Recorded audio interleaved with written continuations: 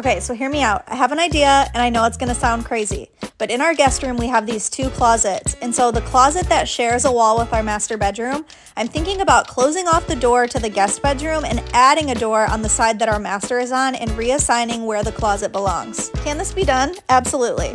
Can this be done by me? We're gonna wait and see. I started cutting the hole, and when I removed the drywall, I found this metal piece. But my dad said it's fine, so we're just gonna pretend like we didn't see it. Next up is cutting the hole on the other side. Do you guys really think I can do this?